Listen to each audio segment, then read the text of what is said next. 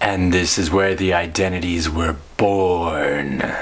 And now you're wondering how to get to the cosine of the sum of angles after we've shown the cosine of the difference of angles. What am I talking about? We're trying to prove this guy, that the cosine of A plus B is the cosine of A cosine of B minus the sine of A sine of B. So what are we gonna need? We're gonna need these identities, even and odd. What am I talking about? The cosine is even because it possesses the property that the cosine of minus x is equal to the cosine of x. What's next? The sine is odd because it possesses the property that the sine of minus x is equal to minus the sine of x. What's next? We need to use previous proven in last video right there. If you want to check that out on how to prove this guy, go do it. Now, I'm using the cosine of A minus D. Why am I using D? Because it's a different variable. And I'm going to now define that guy.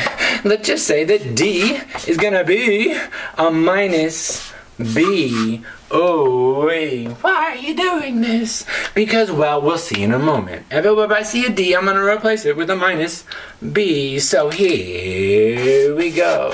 This is the cosine of A minus a minus B. That's going to be equal to, now everywhere I saw a D over there, I'm now going to put a minus B. And you probably see where this is going. This is the cosine of A, the cosine of a minus B.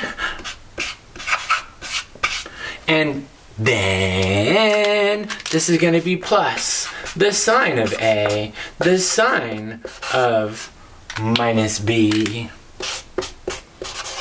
Now, we are going to use these guys. Now, we plug them over here. Now, I clean up that left-hand side. That's the cosine of A minus a minus make mas B.